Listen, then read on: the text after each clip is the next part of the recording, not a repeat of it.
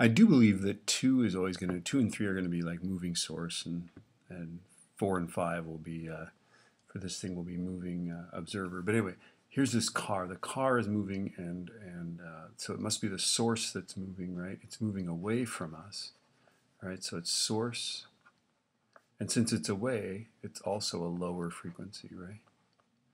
Okay, so the formula is that the shifted frequency is the original frequency times v, and then v plus or minus the speed of the source, right?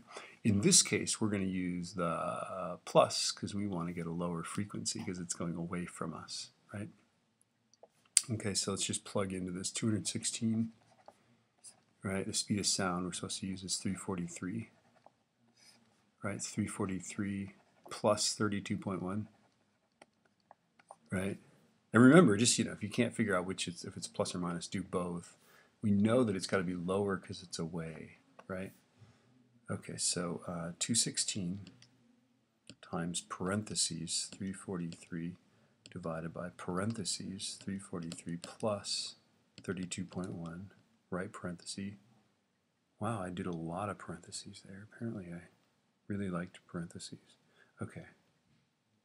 197.51, 97.515 hertz, right? So I guess that rounds to 198 hertz. Do we have 3 sig figs? We do indeed, right? So 198 hertz, right? Now if we'd gotten a number bigger than 216, we would seriously doubt that because the thing is moving away, okay?